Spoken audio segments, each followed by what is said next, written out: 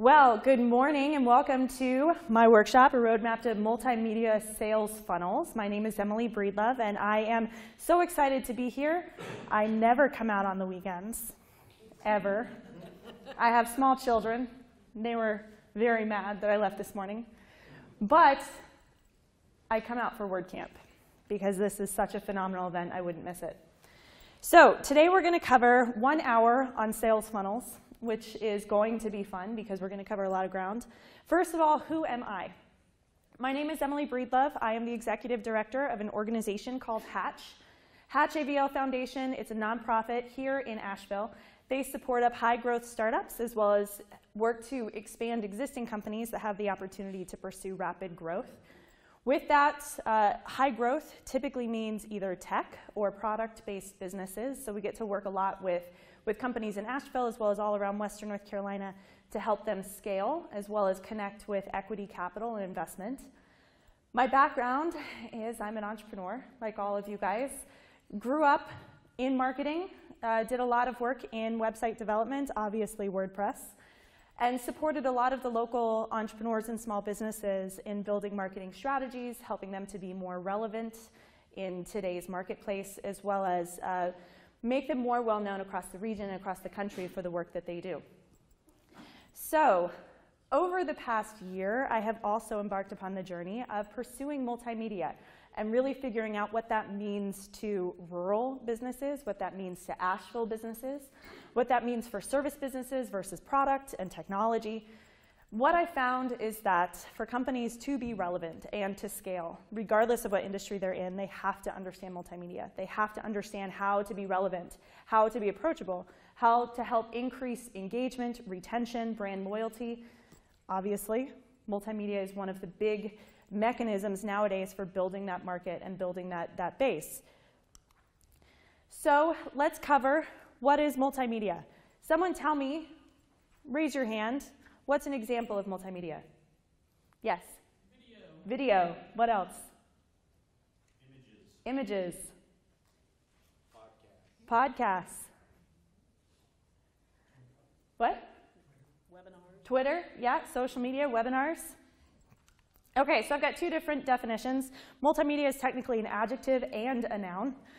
Using more than one medium of expression or communication, right? As we saw, there are many different elements of multimedia, and the use of a variety of artistic or communicative media. So when it comes to multimedia, it's really that it's the variety of ways to deliver information. You've got imagery, infographics, animation, live video, text in blogs and content, recorded and edited video, as well as audio. So why multimedia? Why are you guys interested in this? Yes? To have a presence on multiple platforms. To have a presence on multiple platforms. Millennials don't read. Millennials don't read.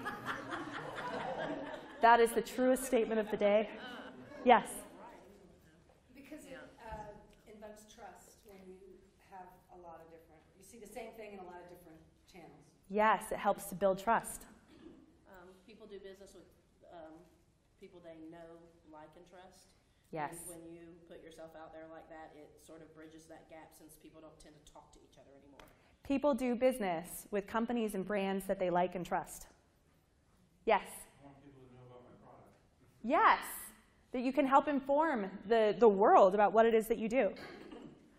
Okay, so the baseline of multimedia, it spans across more than just marketing. It's also across just education in general. It's how you tell your story. So Seth Godin recently said, people don't buy the products you sell, they buy the story you tell. That is at the heart of multimedia, is it helps for you to tell the story about your business, your product, your services in a better way. The reality is that our cultural learning style has changed all across the world, thanks to technology. We now engage in a multi-layered approach. We process things differently. We're seeing multimedia play a large role in education, in early education, that schools and school curriculum are having to create more dynamic ways for students to engage. It's the same in business. If we want to communicate things in a way that sticks, we have to look at all the mediums. None of us just read anymore.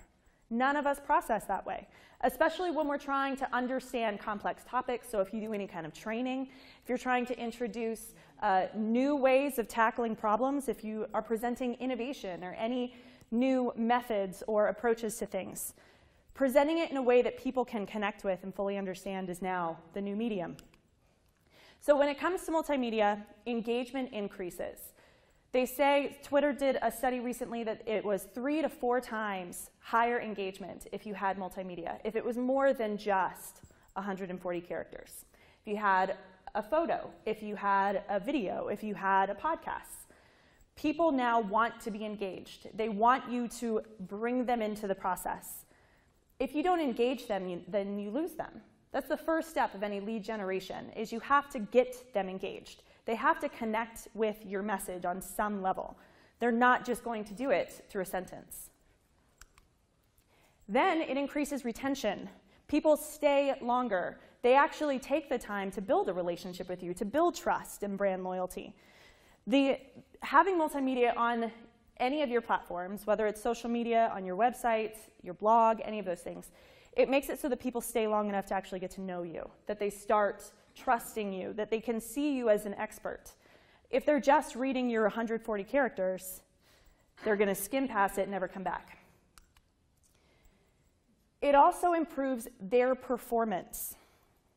So if you are presenting ideas, if you're presenting resources or tools, if part of your product or service is delivering some sort of information that they would apply, that is applicable to their business or their life, if you're presenting it in multimedia, it makes it so that they're able to better understand the ideas that you're presenting, that they can apply your message to their life, and their performance increases. It works. That's how you build trust, right? If people try what it is that you're selling them, if they apply the messages that you share, and it actually works in their business or in their life, then they start trusting you. Multimedia gives you the capacity to explain it on a level that they then understand, that they can see it play out in their life. And then when they do try to apply it, they get it on such a deeper level that it works. Then they come back. Brand loyalty. If they're engaged, if what it is you're saying makes sense, if they're able to apply it and it works, suddenly they like you. That you aren't one of the 8,000 brands that they see every day. You are one of the messages that sticks out, that they want to come back to, that they want to digest more of what it is that you're presenting. Ultimately, this is the goal. Your messaging, your media, all your marketing, all your public relations, everything that you put out there, the ultimate goal is to build better relationships with the people you want to serve. Multimedia is the most effective way to do that now. It's scary, but it works. So, how do you use it? Who in here has done anything with video before? Great. Who's done podcasting or any kind of audio? Awesome. Who's comfortable doing infographics or imagery in their messaging? Who has a blog? Man, just preaching to the choir. Y'all could come up here and teach this.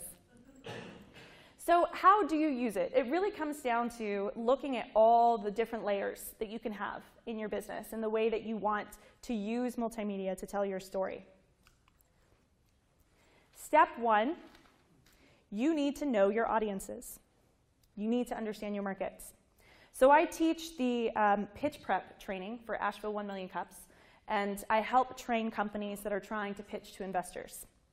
It's a free training every month, Wednesday morning at the Asheville Chamber of Commerce. And the biggest thing that I harp on every single month is, yes, you need to know your business, obviously. But you really need to know who your audience is. You need to understand who these people are. That's what differentiates businesses that are highly successful with those who are kind of successful. The deeper you understand your markets, that you understand your avatars, that you're able to intimately know your audiences, plural, the better you are at conveying a message that resonates with them.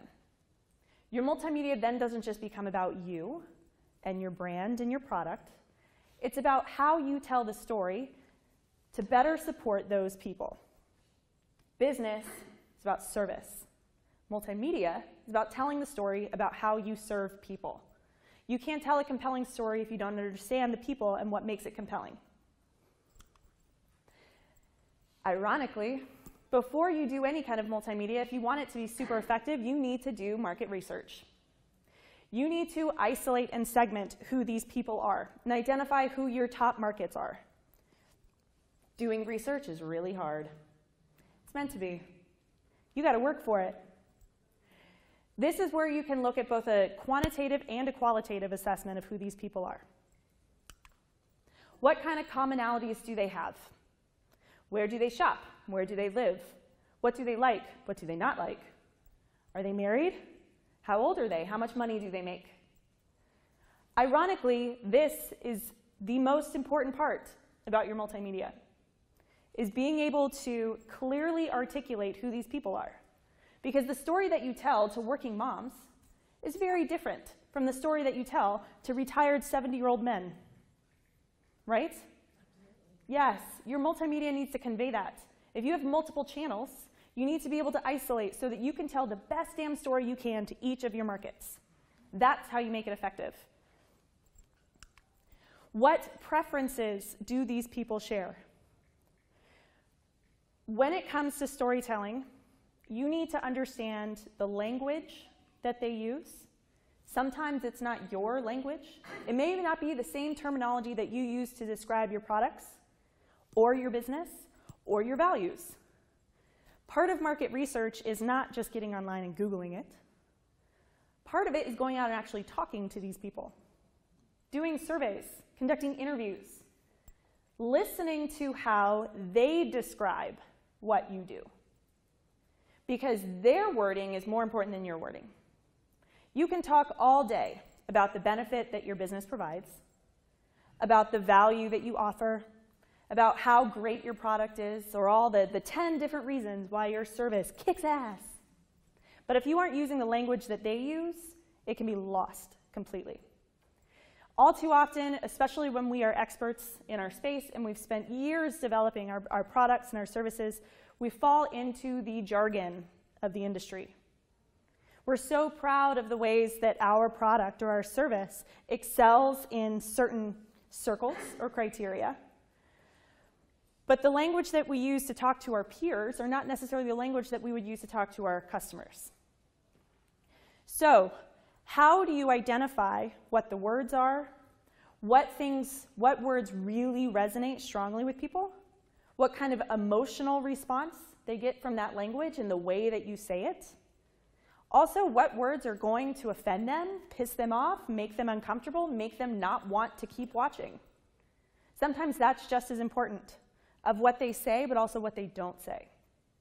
And asking questions that get you to that. Of what point do you get to the point where they don't like it anymore? That you say something that it's not right for that market. It may be right for your other market, but it's not right for them. Then when you're doing market research, you need to look at your marketing plan and how this rolls into your multimedia strategy. How are you going to find these people? Where do they congregate? Are they on Facebook? Are they on Twitter? Are they on LinkedIn? Where do they go when they are most ready to hear what it is that you have to tell them? The conversation that happens on LinkedIn is very different than the conversation that happens on Twitter or Facebook, right? So being very strategic in not only where these people congregate in the world and online, but also where they are when they are most ready to hear what it is that you have to say. How do you connect with them? Especially with multimedia, there are certain mediums that connect with different markets on a different level. Some groups love video. Some groups love podcasts. Some groups love reading blogs. Some groups love audio blogs. It's your job to understand the best possible mediums that will connect with these people, how they digest best, what platforms work the best, also work the best for what it is that you're telling them. There are some products that are highly technical.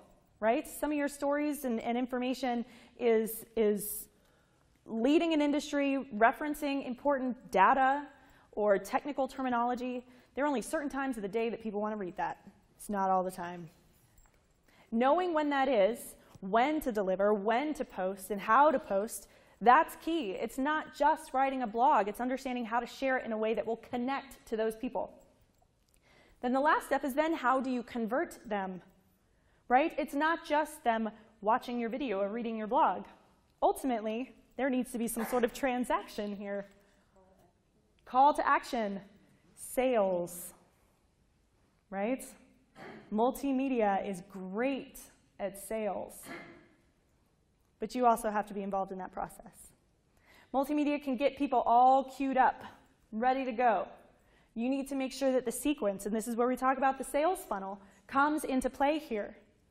Because the process that you walk people through is crucial in order to get them to the point where they are ready to buy, where they've got their credit card in hand, they want to hire you, they want to buy your product, they want to subscribe to what you've got. You're not going to get this right the first time. But you got to keep trying. You got to keep figuring it out because this is a process. And the best part, it's a process that gets you paid.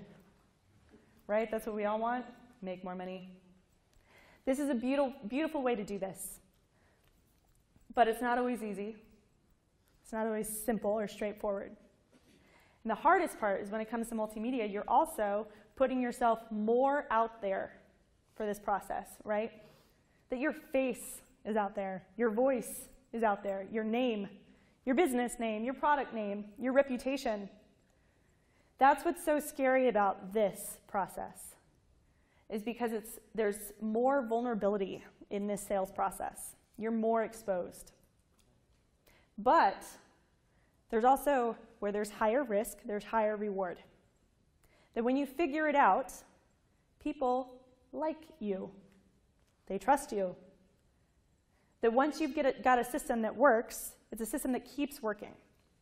There's higher percentage of profit, brand loyalty, business growth. So it's worth sticking to this and figuring it out. Number 2, you then need to know your multimedia. So we listed there are so many different ways to do this. So many different mediums, so many different ways for you to tell this story. This is a journey.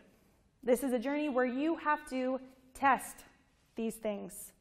You can't just assume that you'd be bad at video or good at writing blogs or be the best voice on behalf of your business.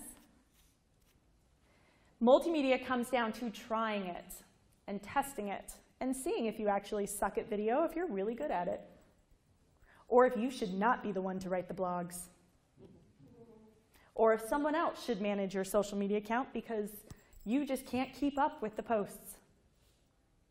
Finding multimedia is all about practicing, testing, assessing, evaluating, figuring out what works for you and what works for your business. The first question that you want to ask yourself is, once you've identified who your audiences are, making a list on what mediums you think are most effective for each of those markets. You've created your avatars. You've identified who these people are, what they do, what they like. What then do you think are the most effective mediums for them? If you don't know, look. Get online and research. What are your competitors doing? What are the competitions that they're so successful at already doing this, that they already have podcasts and videos, they already have Facebook pages with 100,000 followers? What are they doing? That's how you start identifying what works with this market. You either know or you find out. The sweet spot is then also identifying what of these mediums work best for you, your team, your company. So even though there are some mediums that may be great with your market, if you aren't very good at it, then that's going to be one of your lag time multimedia development. You're going to have to work at it. It's going to take a little longer. What it comes down to is identifying where your strengths and your weaknesses are. That you start first where there's overlap. The mediums that are going to resonate most with your audience and that you are ready to do. If blogging works great with them, then great, you better start writing a blog. If you're good at it and you love it, that's your medium. Start with that. So when you're breaking it up and you look at imagery, infographics, text, video, podcasts, if you're great at writing, that means that you've got the blog, you've got the email newsletter, you've got the social media posts, you've got press releases, right? You can write articles. Content touches into like 30 different pieces. That can be a great foundational piece. How then do you look at the other mediums? The mediums that you're kind of interested in or kind of good at. If it's really, really important to your market, you need to find a way to pursue them. This is where it comes down to being realistic. If it's too complicated or too expensive or your team's just not ready, don't start with that. Video is hard. Podcasting is hard. That would be phase 2 or phase 3. Be realistic when it comes to your resources, your time and talent and energy. Get started with what works, with what's simple. Just get started. If that means having some pretty pictures with strong quotes that are tied to your blog that then go out on your email newsletter and share it on your social media, bam, good. You're moving the needle forward. If that means that you're interested in video, the fastest and easiest way to start with video is lives. Facebook Lives, Instagram Lives, man, those things work. They're crazy good. They get you started. Everybody is okay with them being a little rough around the edges. Starting this process from a very realistic acknowledgement of where you are, what you've got to work with, what you're comfortable doing, what you're capable of, what your team can handle without being overextended. This is where you have to really be honest with yourself.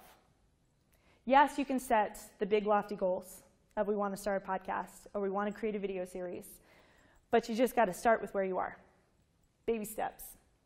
Always pushing a little bit further outside your comfort zone, because that's the whole point of multimedia, but not going so far that it's crippling, that it costs too much money, takes too much time, that then you give it all up.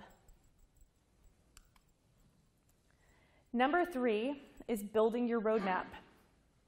So once you've identified who your people are, you've identified what the mediums are that they most resonate with, and the mediums that your team is most poised to jump into, this is when you start building out your strategy. So a sales funnel, is stacked by the level of what? How do you think a sales funnel is tiered out? How do you think they're stacked by? What's the process? Revenue? Simple to complex. What'd you say? Effort? Yes? The customer's questions, the product. Customers' questions? Your product story. Product story? Brand trust. Brand trust? Goodness, these are all really good ones. Engagement? Urgency? So you've got the sales funnel. The people are coming in and moving their way down.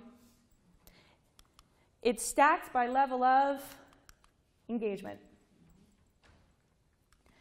Ultimately, as they move down this process, they're getting more and more engaged in your material. They may not necessarily be writing a check here. Technically, that's where they write the check. Once they drop into the funnel and there's a transaction. But as they go through this process, that's what moves them to the next level of their choosing to get more engaged in your material. So the question is, how do the mediums increase engagement for your market? As you're mapping this out, you're having to look at each step and what has the least level of engagement to what has the most before they're right about to pay, because that's the biggest level. Writing a check is the highest level of engagement. That's when they're in. Okay, so we're going to run through a couple of different examples of sales funnels. Okay, so one of the easiest ways to open up your funnel is through social media, right? Putting it out there, creating some really dynamic, compelling, engaging posts. Imagery is a great way to do that. You can get some compelling photos, layer a really inspiring quote. It's simple, but it hooks people. That imagery is what helps draw people in. That suddenly your message resonates strongly, that it feels like it's authentic to who they are and what they're trying to do. They get hooked. They actually look at your post. They may like your page. Follow-up is that next level, which is an infographic. Still imagery, but you're taking that very cursory connection with your messaging and you're going a little deeper to let me share some information about my business or my industry. This is where they have to take a good 5 to 10 minutes looking at what it is that you presented. And you transition from an emotional connection to an intellectual connection. They're starting to see you as an expert. They're starting to trust your opinion and your insight. Facebook Lives or Instagram Lives. Yeah. This is a great way for you to put your face on your messaging. It's an easy way to move into video. And I have to tell you, Facebook Lives spread like wildfire. So Sarah and I actually just completed, we did an 8-month program called Digital Sales with Soul, where each month we did a different online course. And when we started this process, we had 7 or 8 trainers, I think 7. And when we kicked it off, first we did a couple of videos with just interviews with the trainers. We put them on Facebook Live. We recorded the videos and then shared them on Facebook. So it was not Facebook Live. And, with even the 7 high-profile speakers, we put out the videos, and we had about 1,000 views. Decent. We switched the next month and did Facebook Live interviews with all 7. Each had their own Facebook Live interview. And we had 20,000 views in a week just by switching to Facebook Lives, because Facebook pushed the hell out of it. They weren't nearly as pretty or polished as the recorded, because you can't edit, but people loved it. I do Facebook Lives all the time. It's now become my favorite medium because it can spread to far more people. It can be very personal, casual. Hell, half the time my laptop is grainy and fuzzy. It's horrible. But people still watch it. They like it. So I do Facebook Live interviews a lot, which is a great way to interview other leaders in the community or leaders within your industry. They're just doing it on their phone or their laptop. They're not actually having to sit with you. One of the platforms that I use is called Breedlove. And so you can do 2-person interviews. You can even do up to 5 people on one show. It's only $15 a month to host Breedlove. It's tied directly to your Facebook. It's a great way to get started. I also invested in a webcam. And so on Amazon, they have a pretty cheap webcam. It's the Logitech C90. It's $50. Great webcam. So also, as part of the Digital Sales with Soul program, we hosted monthly keynotes here in town. And I used that webcam to live stream our keynotes. We live streamed it and we also recorded it. And that $50 webcam did great. Do what? Can you repeat what the webcam Yeah, it's Logitech C90. Thank you. Yep. It's great. It just connects directly to your computer. You can do both live stream and video recording. So also, I edit all my own videos, and I use a program called WeVideo, and it's tied to my Google Drive. I live in Silva, so my internet connection is horrible. Horrible. It takes 17 hours to download a video for me to edit. Yeah, it's ridiculous. So WeVideo is tied to Google Drive, so I'm able to download or upload the videos onto my Google Drive when I'm here in Asheville, and I can go home and do the editing there. WeDrive is also only $15 a month. So these are great ways to get in. It doesn't have to be perfect. My first videos that I did, I recorded in my living room on my phone. I put a little Post-it note on my phone with my notes. Did like 5-minute informational videos. I then, on WeVideo, you can upload the file, video file. You can do all the editing. You can do the great slideshows.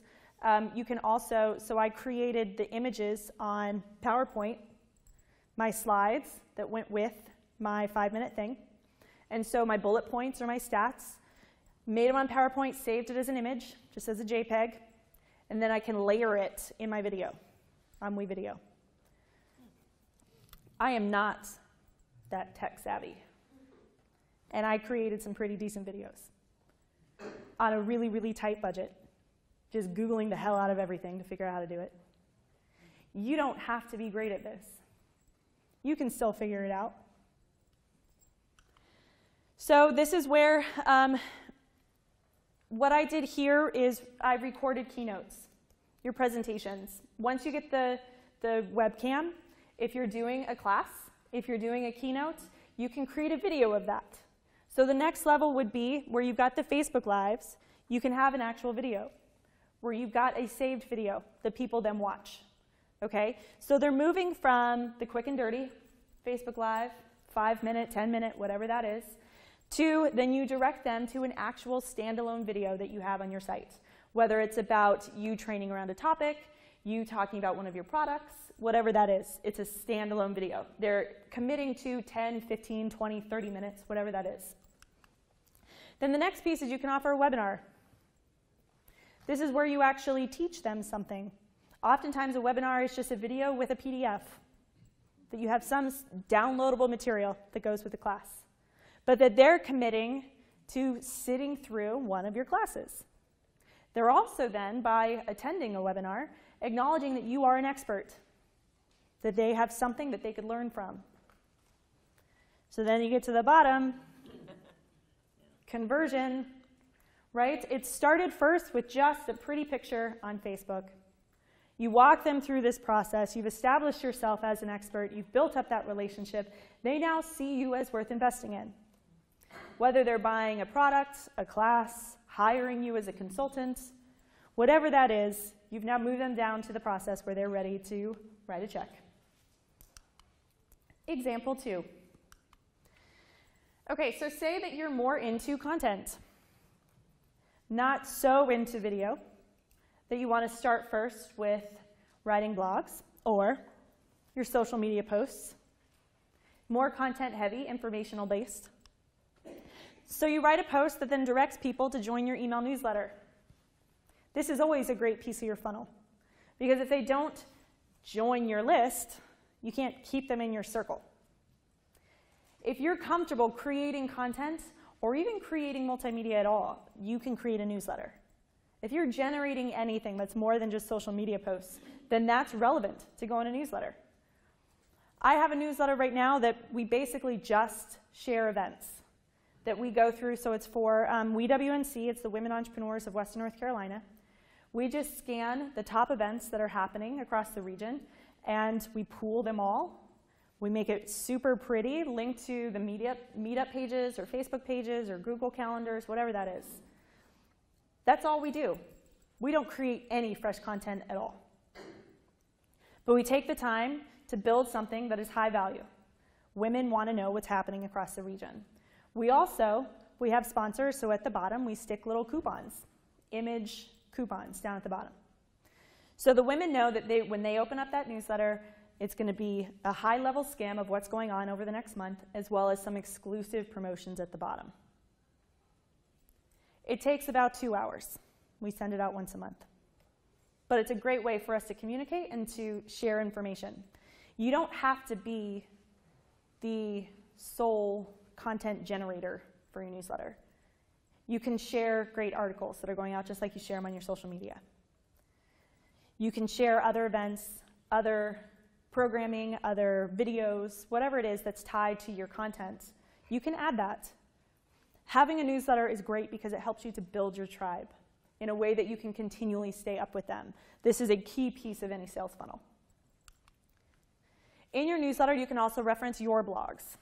Blogs don't have to be super long, but they still need to be informative. You can do a short blog that's referencing someone else's great article that's come out, or that has several links in the blog. I acknowledge now, I thought that I would really like blogging. I don't. I tried. I tried and I sat on an old blog for like months and I just wouldn't write. So finally I switched to video. And at first I thought I would hate video, or I thought that I'd suck at video. Everybody thinks that they do in the beginning. But I realized that I loved the video platform so much more than blogs. And so I do the videos, and then I take just a written synopsis of the video, and I do the blog around that. That I start first with the medium that gets me excited, and then I use that to create the ancillary mediums, the stuff that doesn't get me excited. If I charge myself to write a blog first, I'd never write a blog. I'd never create anything. But if I start with a video, I can create videos all day long. The videos then create my blog. And then the blog goes into the email newsletter. So this is also where podcasts can come in. So when you're writing a blog, it's a great place for you to share other multimedia that you can link to a podcast that you've created. Every podcast should have its own written blog associated with it so that you've got both the text and the podcast version. Who here has done a podcast before? Do you guys host your own podcast, or you just been on a podcast? It's on AWS. Oh, yeah? That's what you mean by hosting. Do you host your own podcast? What do you mean by hosting? Do you? Technically, or hi, this is Adam. Hi, this is Adam. Okay. Well, and so do you do interviews, or do you? Yeah, you do interviews. I found that interviews are the best way to get started because you're not having to source the information. You don't have to be really clear on your messaging yet. You can let other people talk about it. So I do podcasts that are also recorded so that you get the double bang for your buck. So you've got the camera in there, and so you have both the video and the audio version of the podcast. I also do a lot of interviews because it's really easy to get great people to come on and talk about what they're doing. Doing interviews is, though, an art form that you need to practice. I've been doing it for years, and I'm still learning how to do it. There's a lot of preparation that goes into that, of you doing research on the person that you're interviewing, coming up with questions and running them by them, giving them insights on who you are and what you're looking out of the conversation. So if that's something that you are interested in doing, I would encourage doing some research on other people in your industry that are also doing interview podcasts. Because there's nothing more painful than watching a bad interview, right? Because you not only feel bad for the person doing the interviewing, you feel bad for the person being asked the questions. Like it's like twice the cringe-worthy moments. But there's also nothing more inspiring than a great interview, right? Those are the times when the tissues come out, or the ideas, like the creative juices just get flowing, because you can see the dynamics between those two people. And it's more casual. It's not a prepared presentation. You can have that conversation, that you can go deeper. You can ask them, you can be Barbara Walters and make everyone cry. Yes? Do you provide transcripts of your interviews? You can, yeah. So once you're doing the podcast, there are services that can do that for you, that can start the process, that they can do a written transcript. You have to go back and edit it, though. Oh, okay. Do you provide transcripts for your interviews? All of this comes down to how you want to structure your multimedia and which mediums are best. So if your audience works best in having both, the transcript as well as, and that's also a helpful way to create the blog based upon the interview, is you can do the transcript and then just edit it so it's slightly different. Okay, so another piece, once you've done the podcast, you can create a resource downloadable PDF that's kind of like a webinar, and the PDFs can come in really at any point. Often, there will be a PDF incentive for downloading or for joining the newsletter. Here are the 10 tips for succeeding in WordPress if you join our newsletter. These are great incentive pieces that if they aren't joining your newsletter, they may sign up to get this downloadable material. If your market does better kind of learning on their own, then this is a great medium. I go to 11:15, right? Yeah, okay. And so in the PDFs, this is also where you're able to work in your inspiring imagery and your infographics and your content that you've generated. You can also embed links into your PDF that direct to other podcasts that you've had. And so all of this is mostly the same material that you're just repackaging, that you're presenting in as many different ways that these people want to digest your material as possible. You don't have to come up with new content for every medium or every piece. The baseline content is just repurposed. And so this is where looking at what your sales funnel is and the process of engagement that your people are best ready for, and then being able to create that same content and develop it into 10 different mediums. It can be overwhelming in the beginning, but once you come up with a system, you can pump that stuff out really, really fast. And then the moment of conversion, paid products. Ideally, the further down you get, the more related this material is to what it is you're selling. That your podcast, your blog, your downloadable content, it needs to be tied to what it is that you want them to buy. And that you are asking the right questions. You're highlighting the pain points that you have or that they have, because your product is ultimately solving that problem. Every product or service solves a problem. You need to be talking about this problem throughout this entire process, so that by the time they start considering whether or not to pay you, they already know they have the problem. They know that you know how to solve the problem. They now trust that you can solve the problem, and they're ready to get their problem solved. Your sales funnel. So most companies have multiple products, multiple services. For each product, you're going to have your own sales funnel because you're guiding them through a different process. Then even deeper, if you have multiple markets, each market will have its own sales funnel. This is where it can turn into the rabbit hole real fast. Picking your main markets, your main products, and going from there and just starting with wherever you're most comfortable getting some traction. You just want to start with a sales funnel. One funnel that you're ready to go on, that you can write or you can speak about or you can sell that product. And the market that you are most equipped to serve, that you already understand, that you're comfortable presenting to, start with that. You want your first funnel to be a big win, because you're going to learn a hell of a lot on that funnel. Step 4, you got your roadmap. It's time to start driving. This is where you can get into analysis paralysis, right? You can spend so much time building out the strategy, knowing what you should be doing, what you want to be doing. Where you really start getting traction and momentum is here. You got to start. So, a couple dirty little secrets from a seasoned starter. Everyone sucks at first. If you go to the people who you love their YouTube channels and you scroll down to when they started, you will learn a lot about those people. But what's important to see was that in the beginning, their equipment was cheap, their lighting was bad, they weren't very eloquent or prepared. They started just like everyone else. The harsh reality is that there are things that you will only learn after you push record. So when I do videos, I give myself permission to do what's called the dirty reel. That I go 1 or 2 times where I record it and I have no intention of using it. And I practice. And I make an ass of myself. It's okay.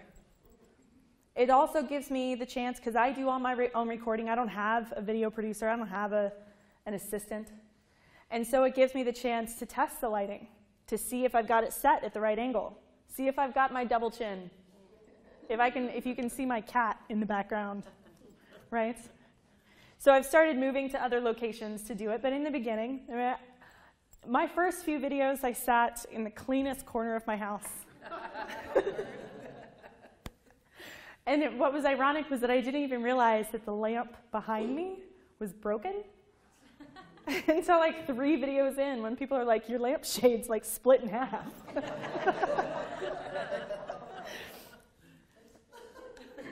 So this is the truth though, people. It's real. They can. They were engaged. I eventually learned to just go with it, right? That approachability was part of my story, authenticity, that I'm a mom. I don't hide the fact that I'm a working mom. But the reality is that if you wait until you're perfect, you will never start. If you wait until you have the expensive camera, it's not happening. Phones are perfect. They're great to get started. A lot of phones are better than a lot of the cameras you can buy. You've got to give yourself permission to just start. Start creating videos. Start doing audio. Start recording yourself. Sit down and do a couple of interviews. See how it goes. Dirty little secret number 2. Being broke is not an excuse. You can do all of this on a budget. You don't have to have a lot of money. You don't have to buy the expensive gear. You don't have to use the expensive software. You don't have to hire someone to make it perfect. You just have to be willing to start and figure it out. Own the fact that for the first year, it'll be rough. That's okay. At least you started. Only 10% start. You're already ahead of the other 90%. You also can work your way up to the equipment and the software that you will end up using. If you spend the money in the beginning, you're going to waste it because you don't know yet. You don't know what's going to work best for you. You don't know if this medium is even going to be the ultimate medium. You may start with video, but actually love podcasting. So start first by doing research around free apps, free software, ways that you can do this on a budget, that it's not crippling, it's not intimidating. The most intimidating thing should just be pushing record. It should not be whether or not your camera is good enough or whether you have the right lav mic. So my first setup that I did for my phone, I bought a cheap $15 tripod from Amazon and one of the little clip-on lav mics and adapters for my phone. It was $35 altogether to get started. And that was it. And I was ready to go. And I created a lot of shitty videos with that. But it got started. And I had to force myself to not delete them, right? That I had to just start and be okay with that. Dirty little secret number 3. Not everyone is a petty douchebag. There are a lot of them, though. I have a running list if anyone wants to know. You need to know who is and who isn't and start building a team around that. When you're dealing with multimedia, there are a lot of people who will steal your stuff. There are also a lot of people who will help you be better. Being able to differentiate those who will copy your ideas, who will beat you to the punch, and those who will sit down for coffee and will help you through this process. That there are some really talented people in every community that are willing to sit down and share their talents. If you've got a question about video, if you've got a question about podcasting, about design, about editing, find good people who will help you, because they will. Also avoid the people who will take advantage of you, because they will. This is the reality of multimedia, as you are stepping into the spotlight. People will use you because of that. You got to roll with the punches, be aware that they're out there, and then build an inner circle that is willing to help you get to where you want to go. We are here to help. This is my social media handle. Feel free to find me and reach out to me if you have questions. I'm always happy to help address those. There's also the Hatch AVL organization. Our website is technically under construction right now, but it'll be up soon. And then the Hatch AVL social media. We're going to be hosting a lot more trainings coming up. There's also so many classes and support circles around the community that if you do want to move into this space, don't be afraid to ask for help. Okay, what time is it? We got a good 10 minutes. 10 minutes, awesome. Well, so then let's do some questions. Yes? Question about the Facebook format. Is it better to do the live video in the Facebook business page or the personal? Okay, so the question was, is it better to do Facebook Live on the business page or on the personal page? So that depends on what it is you're trying to do. So if you're trying to sell your business or sell your product, then it's better to do it on your business page. And so when you do the Facebook Lives, there are sharing settings that you have to select. That if you want people to be able to share off your page, then you have to push that. If you're doing a Facebook Live in a group, like in Facebook groups, they can't share outside of the group. And so a lot of people will do Facebook Lives on their business page and then share it to the groups so that then they can go back. Ultimately, you want that material to sell stuff, and you can't always sell stuff on your personal profile.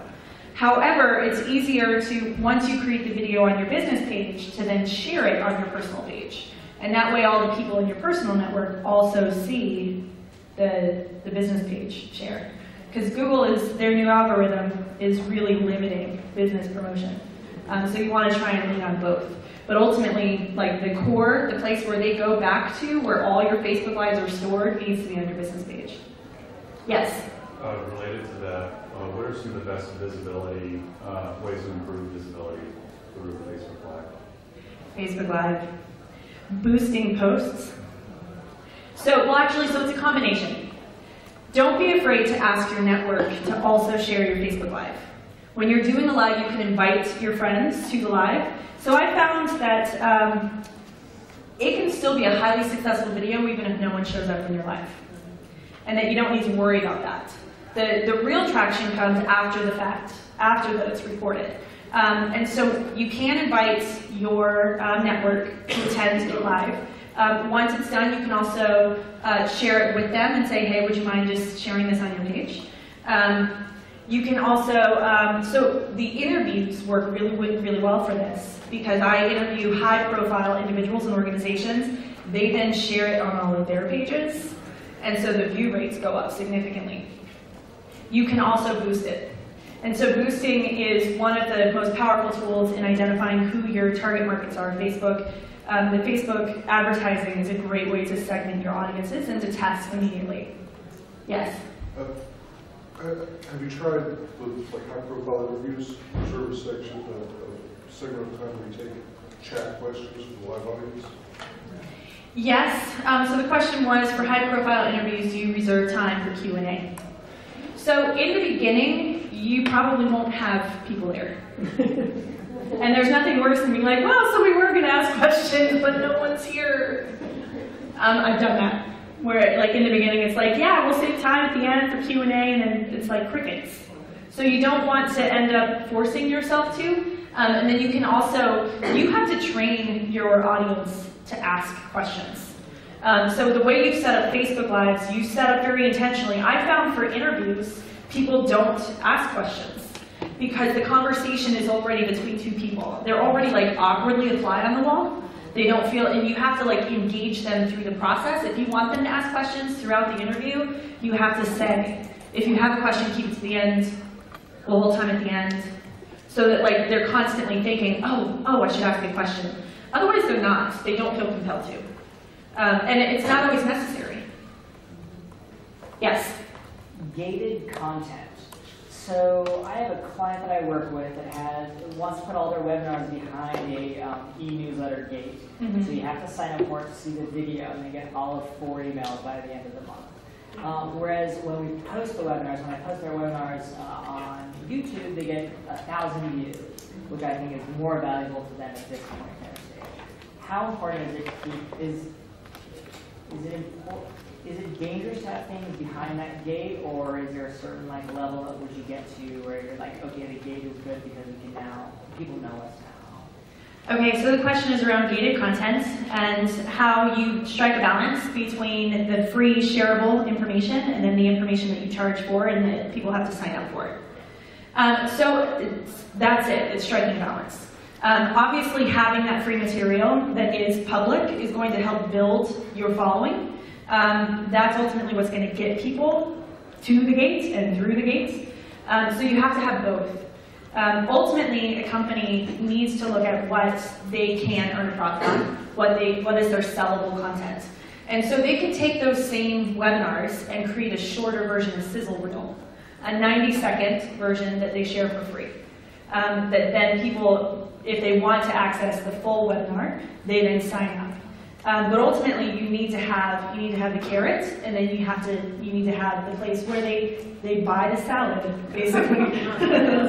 And that really comes down to the larger strategy of the business, because you can't just have one or the other. Yes, last question. Along the lines of the live videos, you were talking about using Breedlove to do interviews. Yes. Now that you can do a live video through Facebook with another person, is it better to use a second-hand software like Breedlove, or try to use the live and invite other people to it, the person that you're interviewing to that live? So I personally like Breedlove for a couple of reasons. I'm able to put my logo on the screen, and I can change out the logos. I'm also able to put a title bar, and so it has my name and the name of my interviewee. It's also great because there is a dashboard that my interviewee enters before we go live.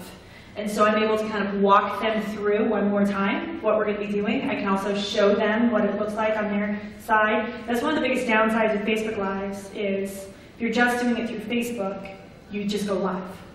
And so like with BeLive, there's a countdown, like you start and then it gives you 5 seconds before it takes you live. We can kind of work through some of the kinks.